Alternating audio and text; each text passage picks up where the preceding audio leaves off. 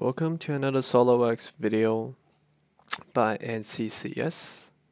Today we're going to look at view mates.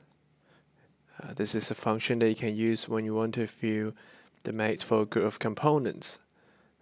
For example, if your model are rather complex and I've got several components and you want to show how you have made it together, this is how you would do it. You select the components that you want to view the mates for. So we're going to select that clamp component and the base component in bronze and move over to the right and click View Mates. In this drop down window, you can select all the mates that are present and have them show up onto your screen.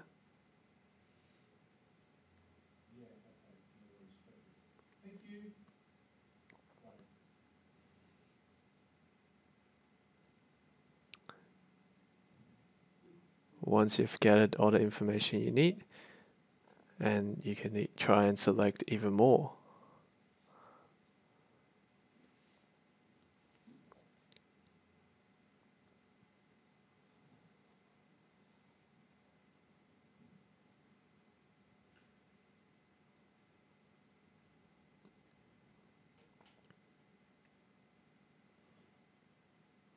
That's it for today. Thanks again for watching another SolidWorks video by NCCS.